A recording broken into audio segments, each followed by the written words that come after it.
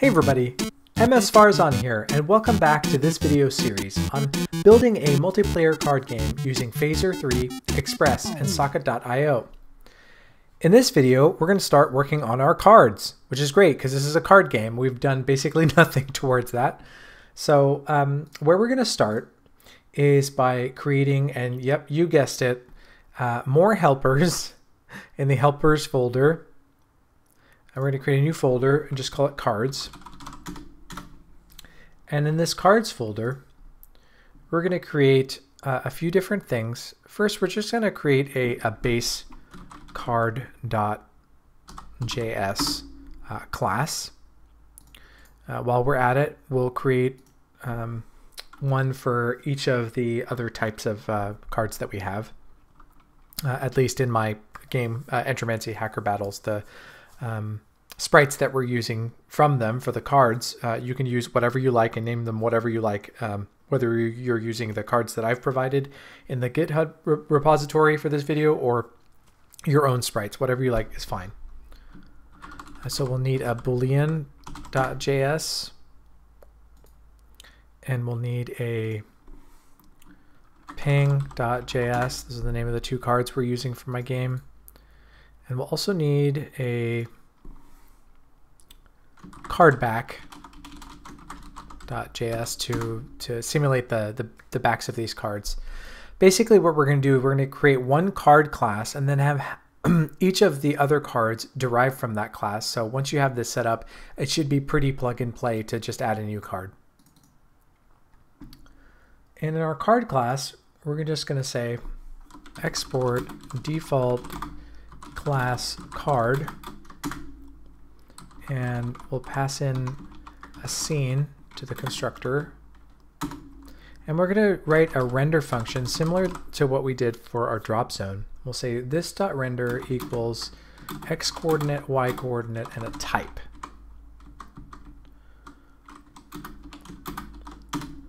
And we'll say let sprite, just an empty variable there, if the type that is passed into this is equal to player card,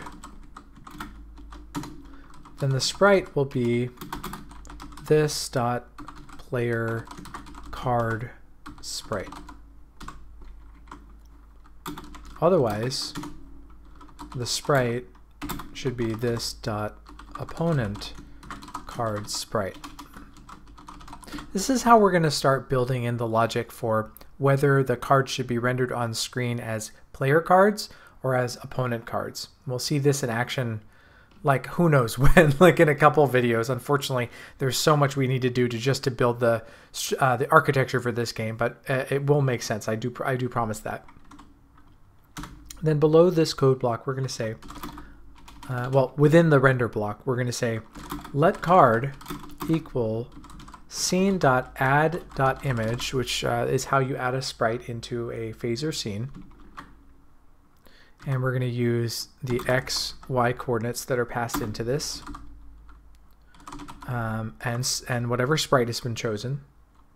We're going to set the scale, just because the scale of my cards, I'm making them a bit smaller, and I'm saying set the scale to 0.25, 0.25. If you're doing something custom for your game, you won't need to do this. Dot set interactive dot set data, and setting data is something that you can basically add data to any game object in Phaser, and we're going to use that to our advantage. And we're going to say name, and it's going to be whatever is the name of this current object that we're working with, this.name. Type is either player card or opponent card, and sprite is sprite. So we're going to use this this information that's being passed in to help us construct this card. If the type is equal to player card,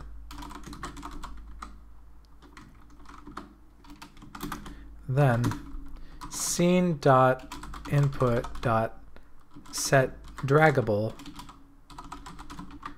the card. And return card at the end of the render function. So to make something draggable in Phaser, you first have to send it interactive, and then you want to use the scene's input system to make it draggable. And we only want that to happen for our player cards, because if opponent cards render on the screen, we don't want people to be able to, a player to be able to move around the opponent cards. In this particular scenario, maybe in your game, anyone can move cards around or tokens or whatever. So you'll have to work that out yourself. Okay, so that's our base class.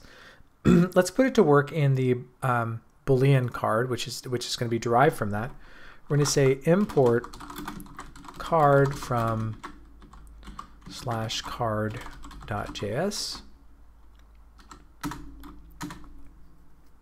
and then export default class Boolean extends card constructor.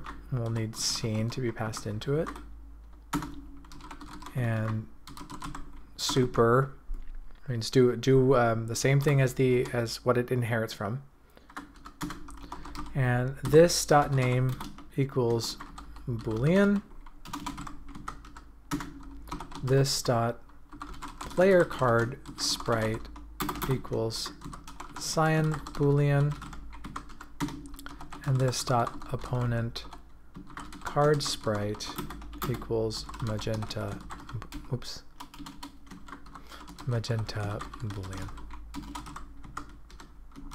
Very good. So essentially what happens here is we have this base class card that has certain logic based on what the name of the card is, and what type and sprite and so on and so forth.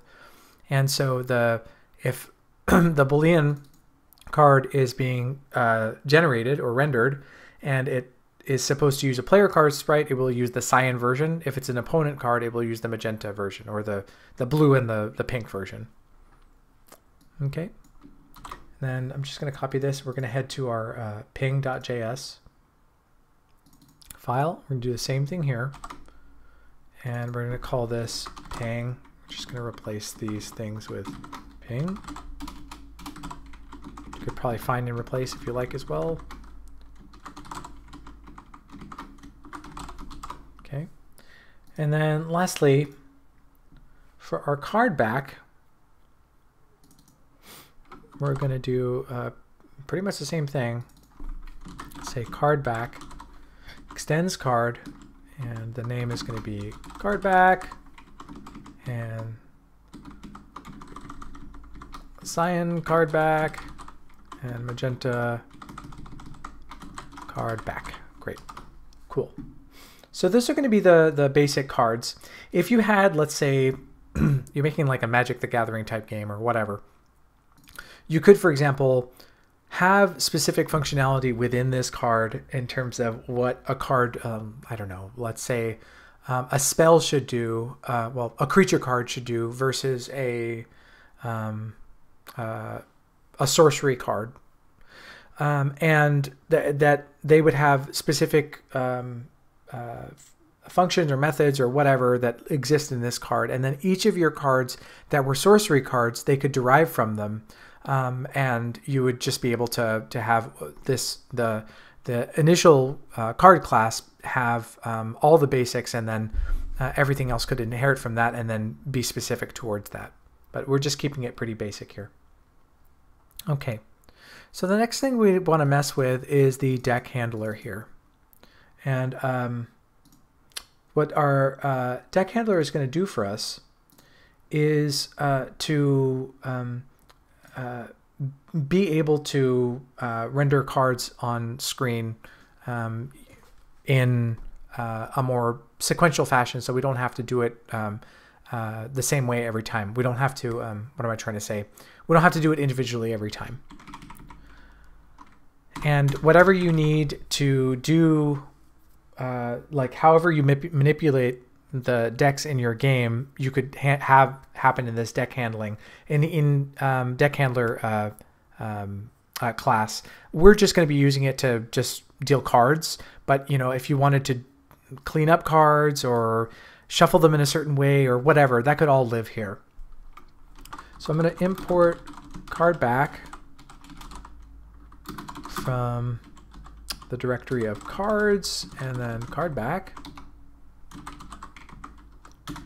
I'm going to import Boolean from /cards/Boolean. And I'm going to import ping from /cards/ping. Okay, so in the constructor, I'm going to need to pass in the scene. And then this.deal card equals x, y, name, type. And let cards equals card back is a new card back scene. Boolean is a new Boolean, and pass in the scene as well. Send it a comma here. And ping is a new ping scene. Okay.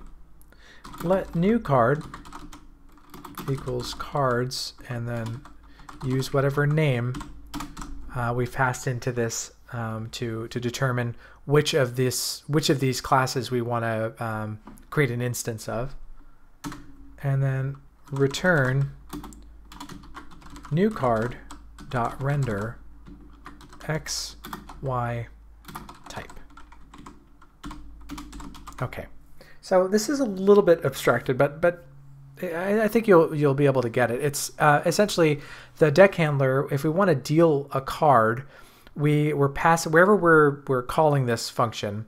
We're passing in the x and y coordinates, which is used by the card class to determine where where it should be rendered.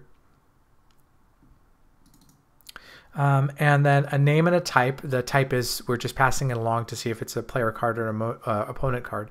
And then the name, what we do is we use the name to determine which of these classes we should create an instance of.